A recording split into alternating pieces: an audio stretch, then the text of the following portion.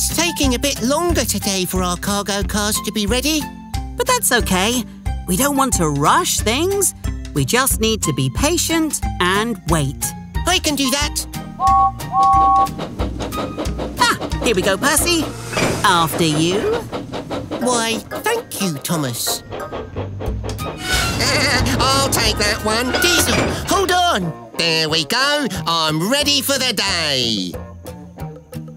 What? What's wrong? You pushed in line and took Percy's cargo car. That wasn't very nice. Oh, I was only trying to get on with my day. I get that. But aren't you forgetting something important, Diesel? Using your manners. Manners? What do you mean, manners? How we treat one another is very important. And having good manners is the kind and polite way to avoid hurting someone's feelings.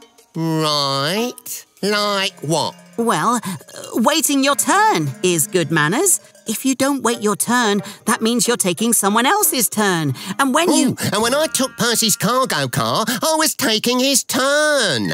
Well, that's right. And it's also important to wait your turn to talk. Oh, I just interrupted, didn't I? Oh, that's not good manners. I'm getting this now. Thanks for helping me. That's good manners, Diesel. Saying thank you.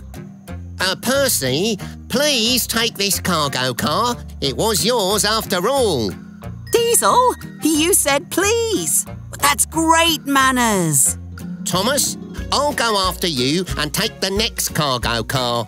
I'll be sure to think about how to use my manners by saying please and thank you more often. That's wonderful, Diesel. Having good manners is a great way to respect other people and to make sure no one gets their feelings hurt.